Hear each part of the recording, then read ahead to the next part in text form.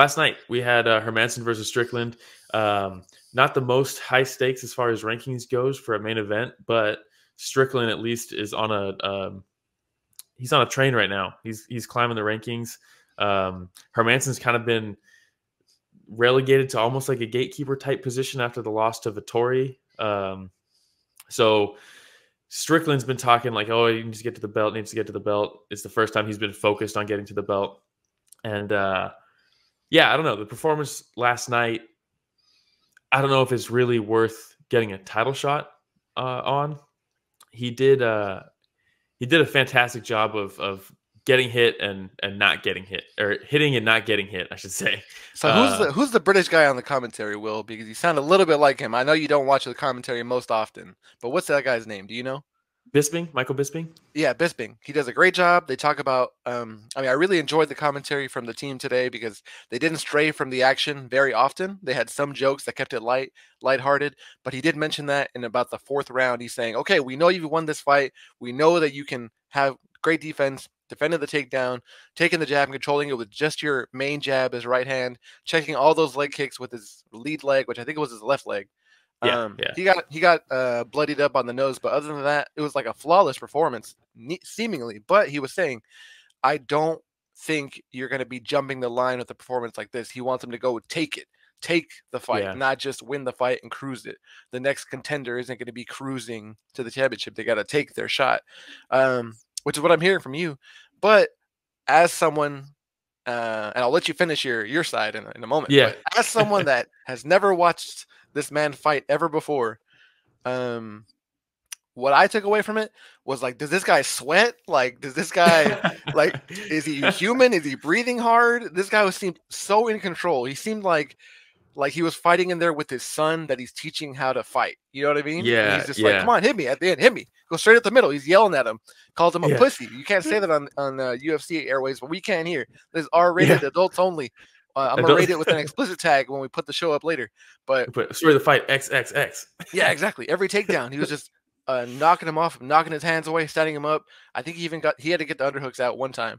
But look at Rich. Yeah, no, hey man, you watch 11 fights in a row and you pick up on some of the terminology. Okay, but, Did you watch from the first fight of the night to the main event, or did you watch? I didn't do the Ramiro way. I watched. There you go. Yeah, so the last fight, the one we're talking about in my mind, is the most fresh. But I got notes on everything else, so I'm not gonna let you guys down.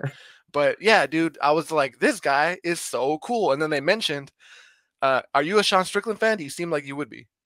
Me? Yeah, I'm a big Sean. So going into this fight, and shout out, you touched on the commentary team sticking with the actual fight itself. And if anybody's listened to me in the past, Felder, Bisping, Fitzgerald is my dream team. When Fitzgerald went live on Instagram before the event, and he like pans over to the desk and it's Bisping and Felder, and I was like, rejoice. Nice, I think they're by far the most professional. They're the best crew, I think. And Ramiro, hashtag DC hater. They even threw some shade at Bisping threw shade at DC in the broadcast. He's like, they were talking about wrestling, and he's like, somebody was like, I know Daniel Cormier is not here to give us his Olympic wrestling experience. And then Bisping is like, oh, I'm glad he's not here. I don't want to hear his awesome breakdowns of wrestling. And it was a joke, but I was like, somebody appreciates that for sure. No Rogan. Yeah. So Bisping Strickland, I'm a big Strickland fan. He's kind of leaning into this whole psychopath thing. So he's getting like, he's kind of starting to like get a fan base, right? But it comes with the flip side, right? It's a double-edged. There's pros and cons because there's a lot of people who are like, God, this guy's so cringy. He's talking all this shit. Like he's a psychopath. It seems fake, blah, blah, blah. The reality is he's getting interest, right? And that's what you need to do. Especially if you're trying to get a title shot, you need people interested in you. HLB Comer points it out right there. Yeah, his interviews have been the guy's hilarious. And before now he's kind of he's in the spotlight, right? Now he's in the main event and all this stuff. But before, he's always kind of had this same style where he just kind of walks you down. He just keeps walking towards you. His feet are super close together. It's like the opposite of what you get taught, right? You don't, especially in MMA. In boxing, that's more okay because there's no threat of a takedown. But when your feet are so close together, your legs are close together, it's easy for someone to just grab that double leg, pull your legs out, and you're down. But he just like, he just walks forward with just like a such disregard for anything you might be able to throw his way. And exactly, Ramiro. So he does a really good job of every time you throw towards him, he's blocking like out here, right? Like he blocks before they even get close. And that's what Yeah, you were that's saying, something right? that I was like, I don't think I've seen this all night. His blocks were Yeah, coming up here, and I'm like, I don't even think I ever noticed someone blocking so far away from their body. It's usually when they're near the face or by their head. they shut Uh, up, right? and Yeah. shout out to Ramiro. He's mentioning his footwork is enough to avoid shots just by themselves, deflecting the punches that he mentioned. But yeah, just the footwork and having his leg off the ground, of course, to absorb it without having to plant and take wear on the knees or the joints or whatever, which was Hmm. crazy. And just like, and then the final thing before I interrupt you, I'm going to interrupt you for the second time, definitely not the final time. But they Yeah. mentioned during the broadcast, do you even? I don't know if this is true, but maybe it's playing into the psychopath or his persona, or it could be true. They say, "Do you even lift weights? Do you even run?" And he's like, Yeah. "No, I just I fight just all the spar. time." And Just his spar. body type is so like kind of lean, but not skinny, and Hmm. not bulked up compared to Pure cardio. the other middleweights that I think are fighting next week. Adesanya, right? And then Hmm. And some Whitaker. some other guy, yeah, Yeah. Whitaker. Some other guy, a former champ. Yeah, I'm like those guys are bulky, and I noticed I'm like this guy's the same weight as them. So I wonder if that has something to do with it. The fact that he never Well, runs or lifts anything heavy. yeah, I mean, there's definitely like that body style is by far the most efficient body style. You look at like the Nick Diaz, Nate Diaz, they're known for their cardio. Same kind of thing, right? They're slim, right? They're not like bulky, but they're also not like flabby. You know what I Hmm. mean? Like it's like they're just cardio machines. And going into this, I thought if Hermansson can take this fight to the ground, like it's a wrap. Hermansson's so good on the ground, like that's what you have to do to beat Strickland, right? You got to get him down. But lately, Hermansson, I actually picked Hermansson to win this fight, but I I I should have known coming in. He's struggled lately on his entries for takedowns. Hmm. He shoots from really far away. He doesn't set it up with his punches. He just kind of reaches, grabs you, and tries to take you down. And he hasn't really been able to get the success that he needs for his takedowns lately. And I Yeah. should have known that Strickland would be able to keep it standing. But the big thing is with Strickland, Ramiro touches on a little bit. He's got like most people have one layer of defense, right? You have to penetrate that one layer. Strickland, the first step is he's so close, his feet are so close that he can kind of hop back and slide out, right? His legs aren't spread yet. Mm. He isn't Yeah. spread across He's the kind of range. springed up, ready to do it. Yeah. So he He doesn't can got to gather his feet. yeah, so the first thing you have to penetrate is his evasion backwards. Once you do that, now that he's back and out of range, the guard comes up far out, right? He's framing these punches. And that's so discouraging because your first couple you're going to whiff because he's stepping back, and then the second flurry, he's going to block out. You have to just keep pressuring him. Like the only way to beat him with that style is to just bully through it. And Hermansson Yeah, just dude. couldn't do And it. that I have such an apt comparison, and Ramiro's gonna be laughing in a moment when he listens to this, and I'll get to that in just a moment. I got like three layers here. So Yeah, one, just like Strickland's Ramiro defense. has a comment that I'm gonna read, but I'm not gonna give it the dignity of going on screen. He says that he's trained in Miyagi-Do from Yeah, wax on, wax off. yeah, wax on, wax off from Cobra Kai. We're not going to put that on screen, but he says less muscle requiring oxygen. So, okay, we're going to get that out of the way right now. But you mentioned that shooting for takedowns in some of the other fights I watched earlier in the card tonight and sure elsewhere, I made comments on the fact that some of these other fighters have such amazing shoots for takedowns Entries. from such a far Yeah, distance. So they I know launch with their exactly who you're whole talking body, about. just whole body. I was like, man, you're almost laid out. I was like, man, that's wonderful, and that's something that I didn't see from Hermansson today Yeah, or when you I want to be watched like a it this morning. spear. You want to be like a spear. Yeah, exactly. And then on top of that, I'm gonna relate that. So I'm wearing the Story of the Fight merch, the shirt right here that we have that we send out to some of our guests The Street years Fighter. past, which is great. And it's got the Street Fighter font on there. And in games like Street Fighter, there's an element when you're trying to get to your opponent. If they're gonna backdash, it's gonna beat your strikes that are when you're face up with each other.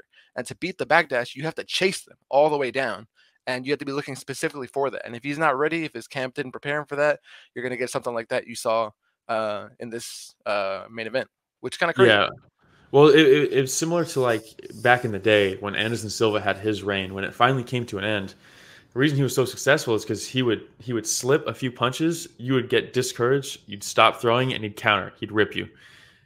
when he finally did get knocked out, he was taunting a little bit, right? But that's what he always did.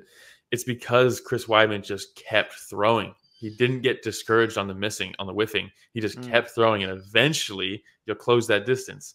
Yeah. And that's what I was looking for Hermansson to do, and he kept getting discouraged every time he'd frame his shots. Dude, and that's the third thing that I forgot to mention just now. When you're playing somebody or you're fighting someone, I guess in real life, that has terrific defense, it is discouraging, and it makes you second guess even your first attempt. And then they live off it, they feed off that. Kind of like HLB Comer's comment right here. Jack was never winning. Jack Hermansson, his game plan had no plan B, so he had no workaround. And then he hates talking smack, and that gets in your head in fighting games and fighting in real life or any competition. The guy that your heart starts racing a little bit. He says that, yep, exactly. And then it's just another thing for you to think about other than what you're trying to focus on. And then he says that Sean Strickland lives for that shit. So I agree completely, man. We got a good trifecta going. Yeah, right now. But the viewers. The other thing too is I forgot to mention there really is 3 layers of defense, because the offense can be defense too, and the first before the evasion is that jab that his lead hand was so good the whole night. He really didn't have to throw anything other than the lead hand. I mean, you come in, you get stopped with a jab, that makes you think twice about coming in. If you don't get stopped by the jab, he's gonna evade, right, moving backwards, and then if you even go through that, he's still going to frame you. So there's those 3 layers. You have to get past the jab, you have to get past the footwork, then you have to get past the framing. And most people are just going to give up. And that's kind of, I mean, you don't want to say give up, right? It's not necessarily giving up, but talk about discouraging. Hermansson, I did think Hermansson won the 1st and the 5th round. I'm not sure about the 5th round. I definitely wasn't scoring it on my own, but I was admiring how at the start of every round, he was really trying to gear up and get a flurry going. But when that stymied, like that just fed back into the discouragement, a little less tentative and less effective, a little more tentative, less effective. But it was still a little bit inspiring to see, like, this guy's not giving up. And then at the end, but then at the end, when he's like, hit me right in the middle, he's like squaring up with Strickland. Man, that was some movie stuff. It's funny though, because like Strickland talks all this shit, right, about how he wants to be the first person to like kill someone in the cage, and like he's like going in there to kill people and stuff, and then he just like he just evades the whole fight and jabs the whole fight. It's like you're trying to kill somebody with your jab. 1,000 jabs. Yeah. That's funny, man. But also, I love that he's like pointing at the middle, and he's like, "Come on, hit me, pussy! Stand in the middle. Let's." And as he's moving backwards, it's like, bro, exactly. It's so funny. I think the guy's classic. But yeah, I don't think he probably doesn't get a title shot off of this. He's gonna need to do one more, maybe against Vettori. I'm not sure, but I'm always excited to see him fight. Yeah, that's pretty much all I have for the jab is like a piston. He also commented that he gave Hermansson the 1st and then 2nd through the 5th for Strickland. If you're watching this later on or live, feel free to comment what you thought the rounds were scored as we bring it up. I definitely don't have an opinion in this extent, so you guys can fill in for me. Please like, subscribe, comment whenever you can. And did you mention that's all you had for this fight? Other than Sal D'Amato gave Hermansson the win. Oh, who was that? Sal D'Amato. He's one of the judges. One of the judges gave it. It was a split decision. He had Hermansson winning the 1st, the 3rd, and the 5th, which is fucking crazy. But it's Sal D'Amato's kind of, if you're not familiar, he's kind of like that. Classic Sal, Ramiro says. Hey everybody, Ramiro and Will here. Thank you so much for watching that short clip. It's just a small clip of what we covered this last Sunday. Yeah, if you want to check out the full fight card recap, the link is in the description, and it's going to be on screen at the end here. Don't forget to go back and watch our fighter interviews that we have. And don't forget to tune in live every Sunday morning at 9 a.m. Pacific, 12 p.m. Eastern, and you can join in on the fun. Yeah, don't forget to like, subscribe, hit the notification bell. It goes a long way. All right, everybody, thanks for watching that short clip from Story of the Fight.